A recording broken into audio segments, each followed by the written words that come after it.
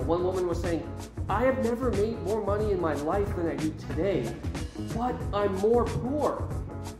What is going on? How do I, like this woman is like, how do I make $90,000 a year and I'm still living paycheck to paycheck? A family of 4, paycheck to paycheck. They print money, they debase your labor, it demoralizes the whole society. And people are just confused. I wrote The Bible and Bitcoin for you, Bible-believing Christian, and in it I lay out the biblical basis for what money is, why our current fiat monetary system is ungodly, and how Bitcoin is the best and most viable, biblically compliant replacement for government fiat money. There's even a small group study guide in the back with additional resources to study with your church small group. Get it on Amazon or pay with Bitcoin at thebibleandbitcoin.com for a discount. So, Christian in the room tonight, I want you to know God is doing an amazing work in you. Amen? He's transforming you into the likeness of Christ. He's giving you new affections. He's giving you a new heart. The sin you once loved, you now hate. And for many of us, He's freed us from addictions, repaired broken relationships, given us joy and purpose that, oftentimes in my life I wonder how I lived without it all those years. And we oppose all manner of societal rot. We oppose child sacrifice. We oppose the, let me get my monocle on, 2S LGBTQAI+, alphabet soup community of perversion, especially of children. We support family values, and we try to live an honorable and generous life. But there is an insidious, evil elephant in the room. And we've ignored this fat elephant for far too long. It's gone unnoticed among Christians for far too long. And that elephant has a giant $ on its forehead. And this elephant has been plundering and robbing and devaluing your time and your energy for a very long time. Our monetary system, our central banks are operating on an ungodly rule set. If you want to think about fiat money as a software, the code of said software is quite literally demonic code. So I wrote this book, The Bible and Bitcoin, to, Lord willing, get Christians to begin to understand the pernicious evil of fiat money and to start to look at the very surprising yet viable solution that Bitcoin offers to this problem. Now, I say that to a lot of Christians, and they look at me like I'm crazy. Alan, don't you know the love of money is the root of all evil? Oh, thanks, I didn't know that. Forgot. No, of course I know that. That's not what we're talking about. Alan, don't you know that talking about money is worldly and you shouldn't do that? To illustrate the importance of honest money, I'd like to share a story about Jesus to show you how he felt about monetary policy. The story is found in Mark chapter 11, verse 15 to 18. Whether you're a Christian or not tonight, I think you're familiar with this story. I'm going to read it anyways. It says, on reaching Jerusalem, Jesus entered the temple courts and began driving out those who were buying and selling there. He overturned the tables of the money changers and the benches of those selling doves.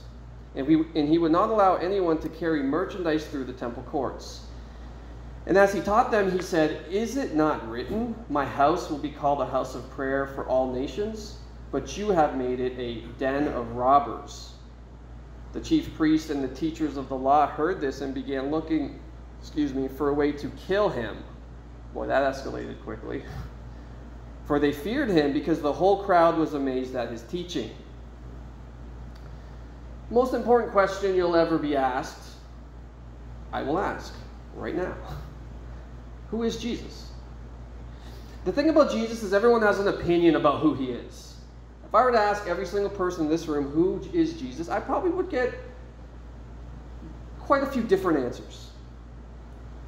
And for some reason, people think they can just make Jesus whoever they want him to be, right? I mean, think about that for a second. Think about the entitlement one must have to think they can define someone else according to their own imagination. We don't treat anybody else like this, only Jesus. Case in point, think of other historical figures. You would never treat them this way. Let me ask you, who's Michael Jordan? Who is he? He's a basketball player. Anybody disagree? No one? Okay, cool. What if I said Michael Jordan was a Hispanic woman who was famous for writing country music in the 60s? You would rightly call me a lunatic. But come on, who are you to judge, right? This is the Michael Jordan that I have a personal relationship with. You can't define my Michael Jordan. It's madness. You don't do this with any other historical figure. No, Michael Jordan was a black man who was famous for playing basketball in the 80s, in the 90s, and we'll forget about the 2 seasons in the 2000s. Because let's forget about those. He's a Chicago Bull and that's it. You can't just make up your own Michael Jordan. You can't say, he is who I want him to be. But yet we do this with Jesus, and some say he's a good teacher. Some say he never did miracles. It was just made up. Some say he was just a misunderstood guy. He probably never existed. Well, which is it? Is he misunderstood or did he never exist? Yet here in this passage we see a side of Jesus that many would rather not deal with. A lot of people in the church, they don't want to talk about this Jesus. He enters the temple in Jerusalem and he goes on a rampage. Like a bull in a china shop, he starts chasing people out, turning the tables over, and driving out those who sold money and throwing coins everywhere. There's this one movie, I forget which one it is, Jesus movie, where it depicts this scene, and it's the softest depiction. I don't know if you've seen this movie, but he kind of I have nothing to flip here. Maybe I'll use a chair. This is what he does. He goes in the temple and he goes, "What's going on here? Get out!"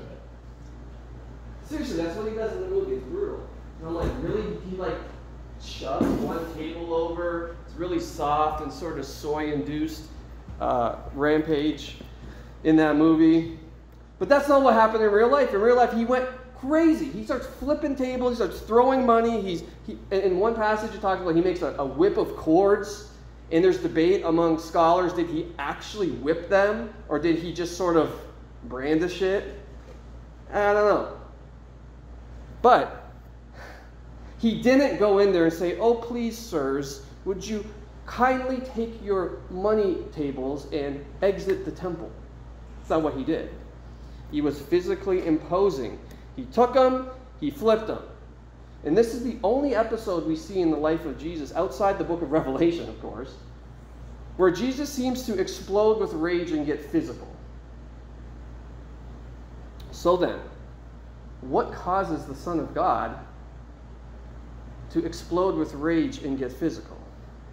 This should cause our ears to perk up. What was it? 3 words. Sinful monetary policy.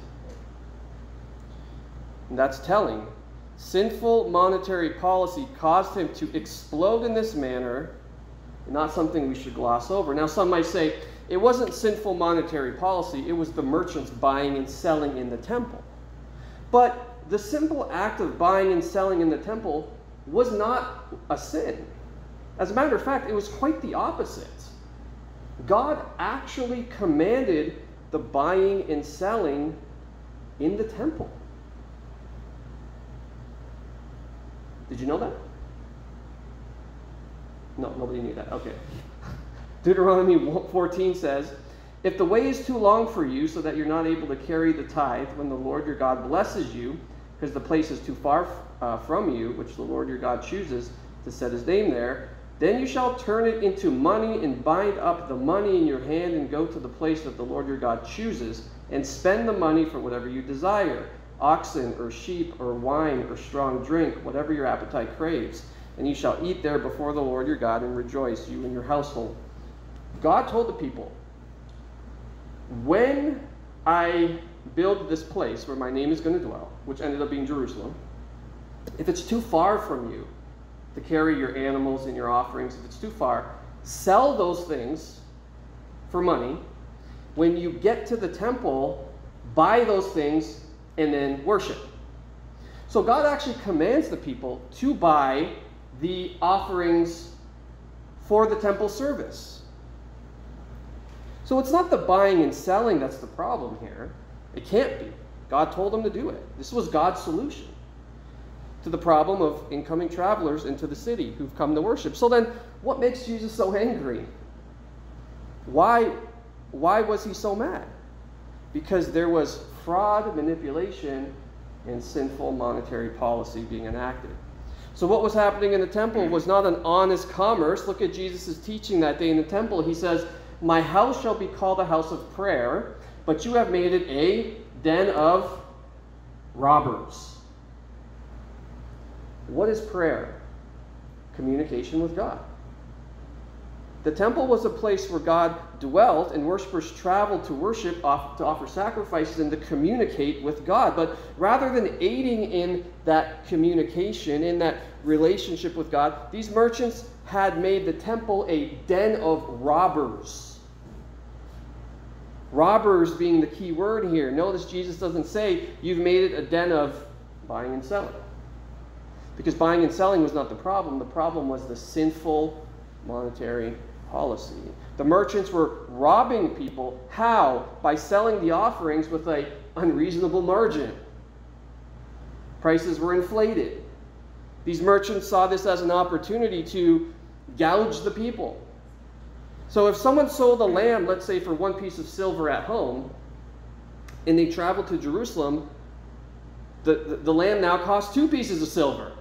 And now they're stuck. Well, what do? You're here to worship, you're here to offer your sacrifice, to worship God, but the merchants have jacked up the price on the way there.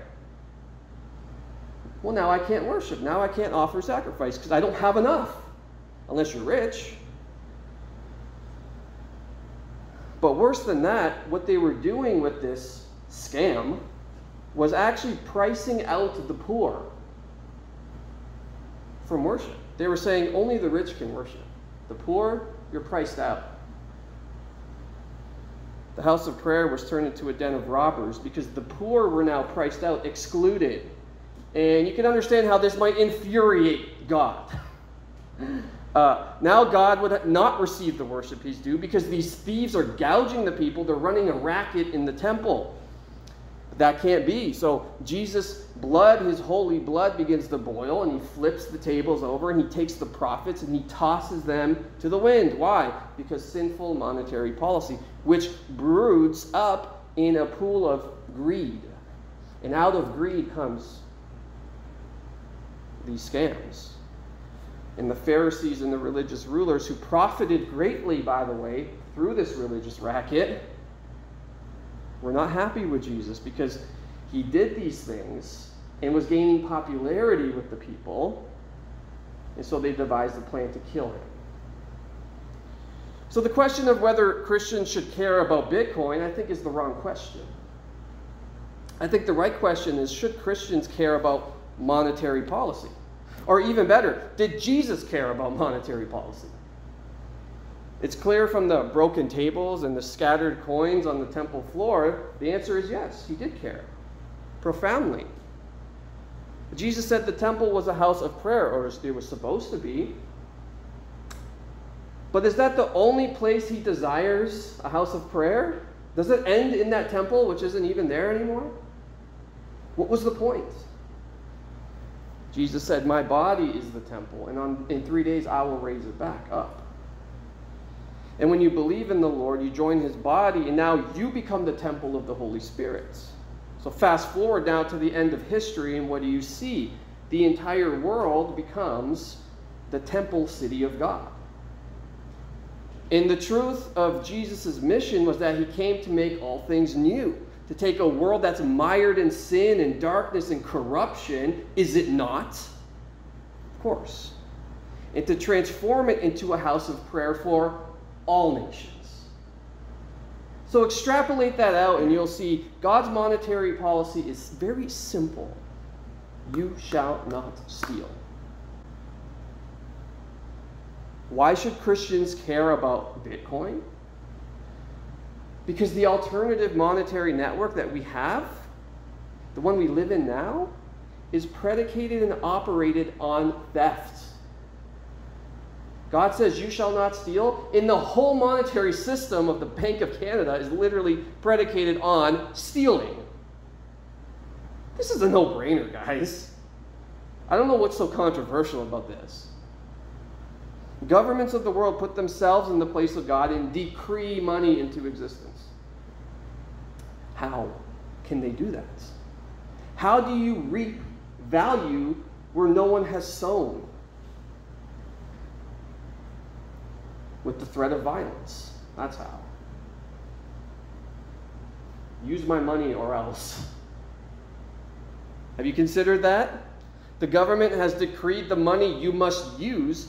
Then they take that created money that they made, and what they do, out of nothing, and what they do with that is they build these big cages, and then they hire men and even now women with guns to enforce it, and they say, use our money or else we will put you in the cage. Does that sound like a fair and honest monetary network? No, it doesn't. It sounds like thugs. It sounds like the organization with the monopoly on violence makes the money. So I know I said the dollar is not backed by anything, but it is. It's backed with bullets. It's backed with violence. Then they print more of that money and debase your labor, which, by the way, your labor is your time and your energy. There's something profoundly evil, which is why I think God talks about this in the Old Testament and, of course, in the New Testament. He talks about it throughout history. You shall have just and fair measures. I think the reason he talks about that is because there's something profoundly evil about debasing someone's labor.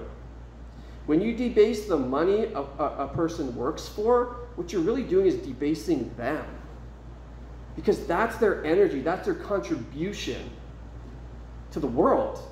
And you debase that, and it's profoundly demoralizing. Those closest to this money printer enrich themselves, while those furthest from the money printer become poorer and poorer and poorer. Before I walked in this building, I was watching a video on Twitter. I will not call it X. Elon, not doing it. It's Twitter forever. Unless I start getting those big commissions, then I might call it X. But anyways.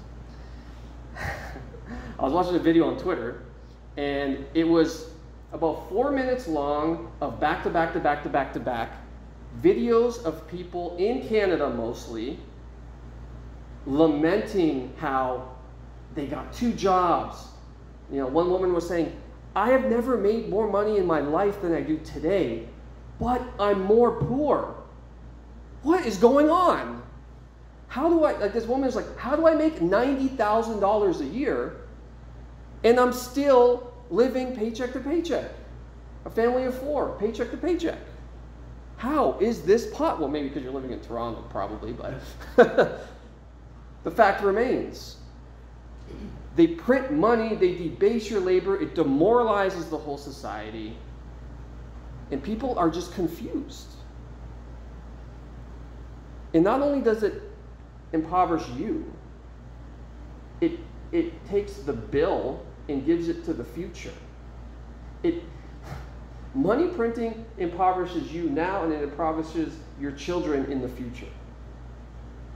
Profoundly evil, profoundly wicked. There's a king in the Old Testament, I forget his name, but the prophet came to him and said, listen, king, it's going to be good in your days. You're going to have safety and peace and prosperity. But just so you know, your sons will be taken away to his foreign land as eunuchs. And the king, this is how he responded. He said, the word of the Lord is good, for there will be prosperity in my days. Bro, did you miss the part where your sons will be slaves? How wicked do you have to be to hear that your sons will become eunuchs, which, if you don't know what they do to them, right? A little gender reassignment surgery, if you will. How can you hear that? If the prophet came to me and said, Alan, you're going to be rich and prosperous, but your sons are going to be eunuchs and slaves in a foreign land, I would say, Lord, please let there be chaos in my day and let there be peace in their day. But this wicked man says, oh, good, it's going to be fine with me. I'll die, then my sons will have their testicles chopped off and they'll be slaves in a foreign land. It's all good.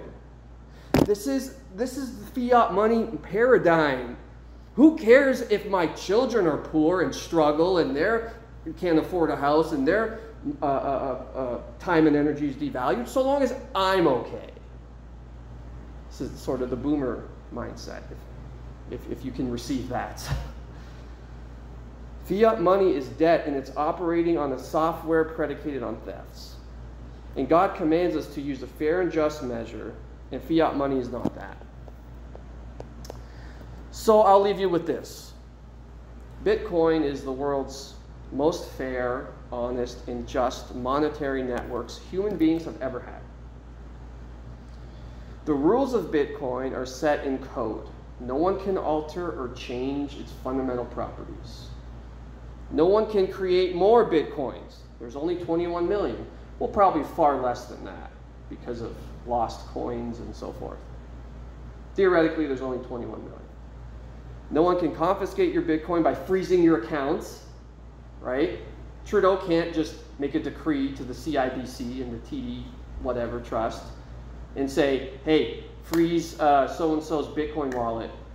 He tweeted something mean about me. Can't do it. Bitcoin separates money from states. We've heard about the separation of church and state, but now we have the separation of money and state. And the core reality is when you separate money from state, what you're doing is separating money from humans. People can still raise their prices to unreasonable rates and do what they did in the temple under a Bitcoin standard. Yeah, you can still do that. I can say my book costs 1 million Satoshis, and then when you come to buy it, anyone want to pay me 1 million sats for my book today? I'll take it. But I could say that, and then when you come and say, actually it's 2 million. I could still try to rip you off on the Bitcoin standard. I'm not saying a Bitcoin standard fixes everything. What I'm saying is I'm not saying it separates sin from people. Only Jesus does that. What I'm saying is Bitcoin separates the rules of money from the influence of sinful people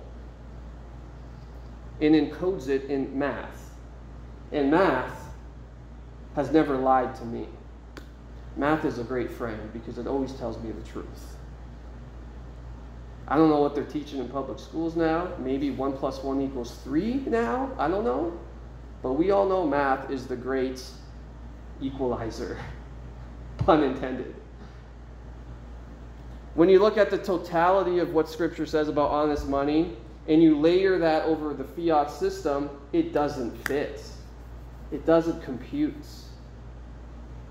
But when you take the totality of Scripture and what it says about honest money and layer it over Bitcoin, you see it fits.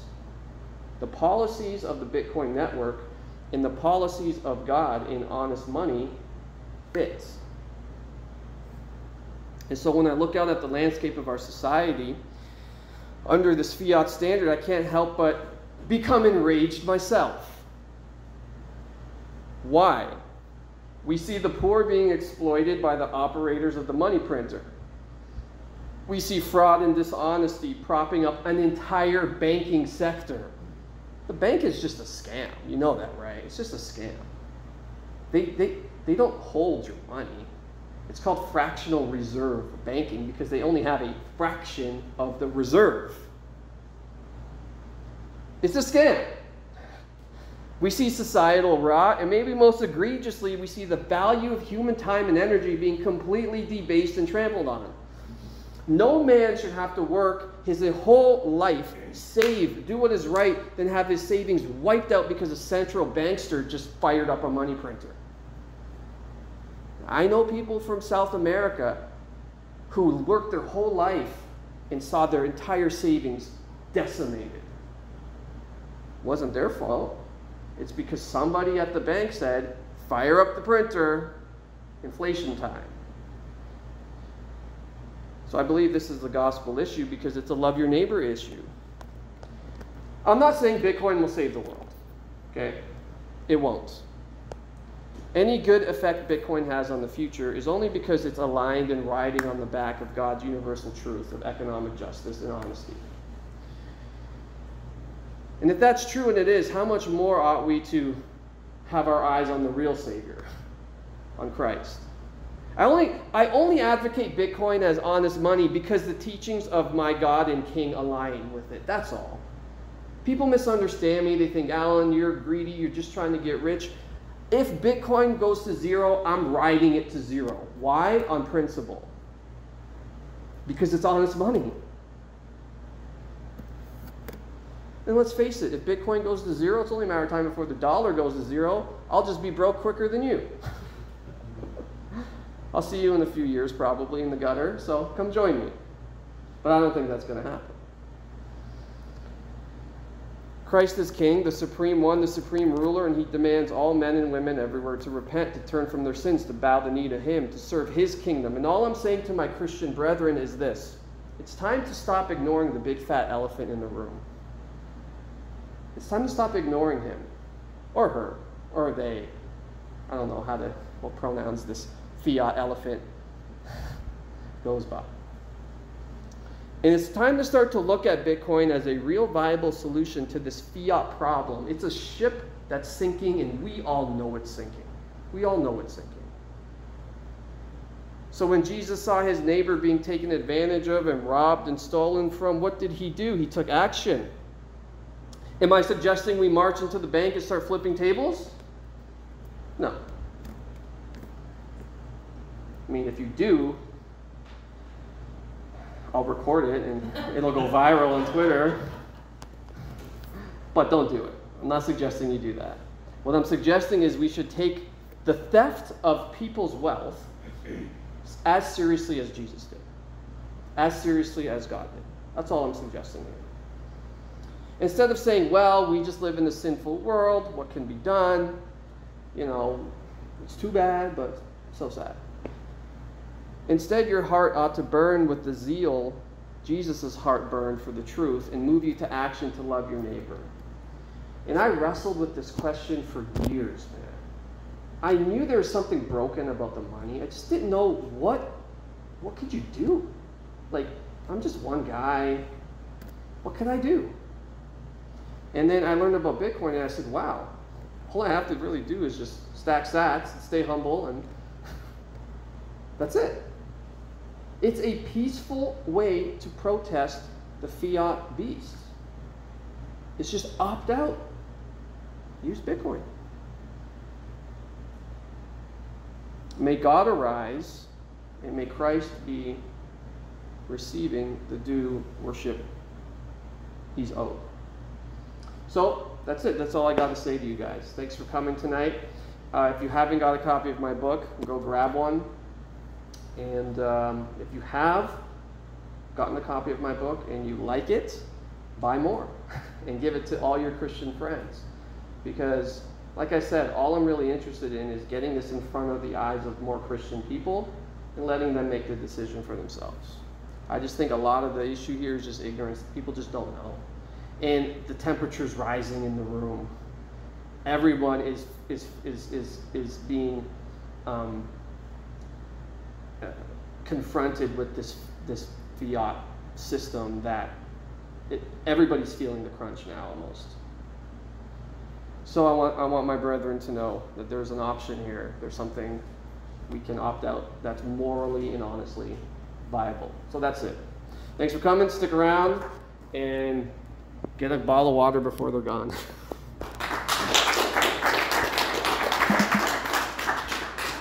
Bitcoin Well is a non-custodial Bitcoin platform in Canada and the USA. That means every single Satoshi you buy goes straight to your self-custody. They offer free withdrawals, a simple 1% spread, and they have the Bitcoin Wishing Well, where you can win up to 1 million Satoshis by earning points and throwing the coin in the well. In fact, you get 5 coin tosses to the Bitcoin Wishing Well when you sign up at bitcoinwell.com/pastorcoin. Your family, your nation, and your world needs strong men. The devil wants men weak, emasculated, and addicted to porn. This is why I designed the Slaying the Beast course to help men take back the dominion porn stole from them. This course will help you discover your identity as God's image, how porn leverages and twists that against you, and how with God's help you can turn the tables on the beast and live free.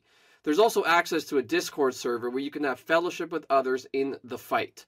You do not have to wait any longer to conquer this beast once and for all. Go to lifegiverchurch.net to get started today.